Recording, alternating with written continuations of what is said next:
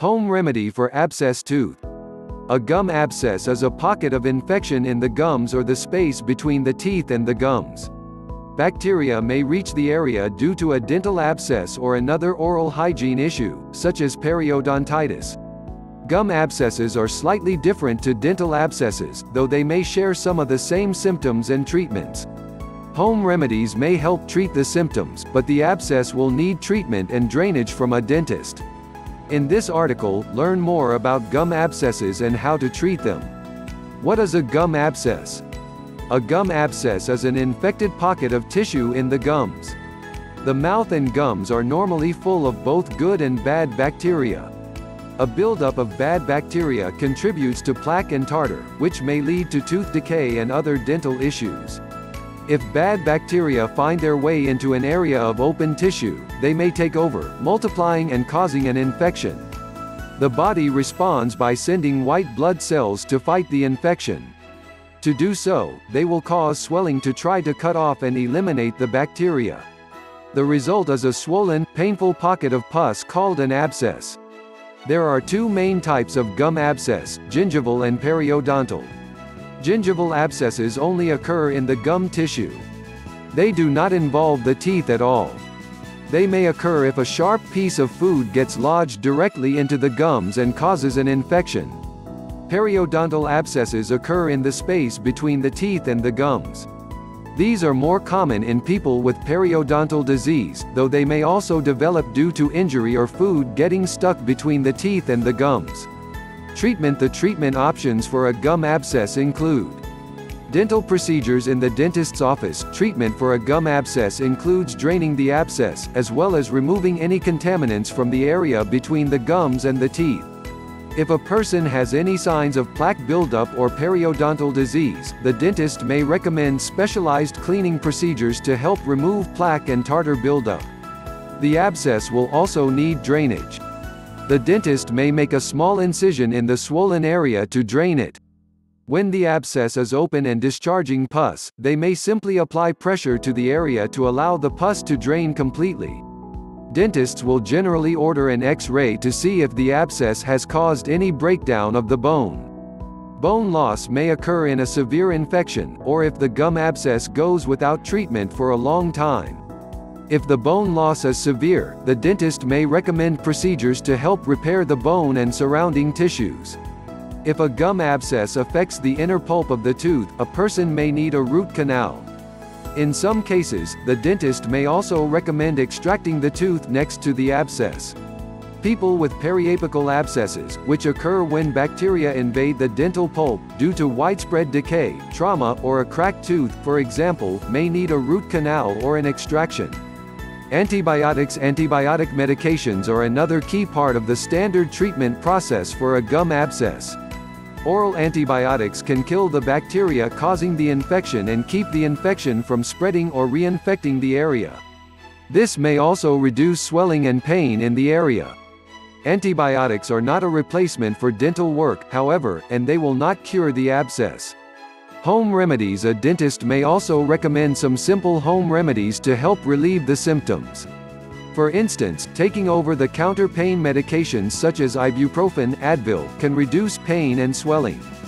Additionally, rinsing the mouth with warm salt water may help reduce pain and sensitivity.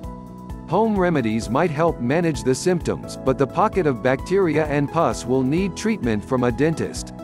Symptoms. The main symptoms of a gum abscess are pain and swelling in the area. Depending on where the abscess is located along the gums, it may also cause pain when a person chews or bites down. A person may notice a lump or bulge in the area of the abscess that causes pain and pressure. The person may also experience bad breath, pus discharge in the mouth, a bad taste in the mouth, loose teeth, bleeding gums, sensitive teeth or gums, a receding gum line. A fever causes. The cause of a gum abscess is a buildup of bacteria in the tissues between the teeth and the gums.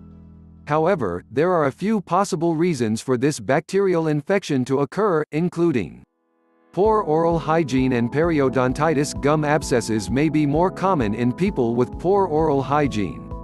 Poor oral hygiene can lead to periodontitis or periodontal gum disease.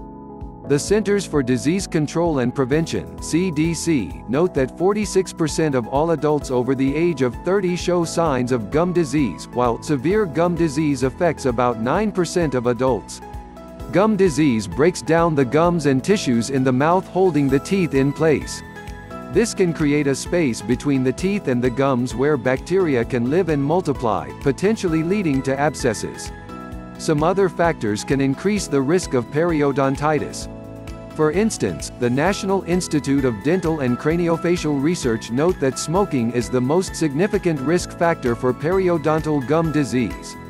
Other risk factors for periodontal disease include diabetes, obesity, arthritis, heart disease, hepatitis C, hormonal changes in females, some illnesses, certain medications that disrupt the flow of saliva, genetics, compromised immune system. A person with a weaker immune system may also be more likely to experience a gum abscess, as the body may have a harder time fighting off infections.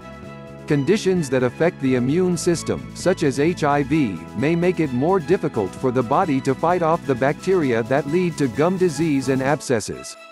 Other infections. A gum abscess may occur due to another infection in the mouth, such as an abscessed tooth or an infection in a periodontal pocket. A periodontal pocket is the space that develops between the gum and the tooth as a result of gum disease. Deeper pockets may make more space for tiny food particles and germs to get stuck. In these cases, the bacterial buildup may spread from the original infection site and infect the gum around it. Gum abscess versus dental abscess. Strictly speaking, a gum abscess occurs in the gums, while a tooth abscess occurs in the tooth itself. However, there is some overlap. For instance, a periodontal abscess often affects both the tooth and the gum. Also, sometimes, an infection in the tooth and pulp may lead to an infection in the gums. This may be a tooth that has a large cavity or decay in the root, which creates space within the tooth and surrounding tissue for bacteria to multiply. At other times, a deep gum abscess may get worse and begin to affect the tooth and pulp. Severe infections, such as those that involve both the tooth and the gum, often require extensive treatment. A dentist may refer to several abscesses in the mouth as oral abscesses. They will identify and treat each type. When to see a dentist? Anyone experiencing symptoms of a gum abscess or a tooth abscess should see a dentist as soon as possible. Home remedies may provide temporary relief from symptoms such as pain. However, a dentist will need to drain and treat the pocket of pus. The affected tooth or section of gum will also need treatment to prevent further infections or control the symptoms of issues such as periodontal disease.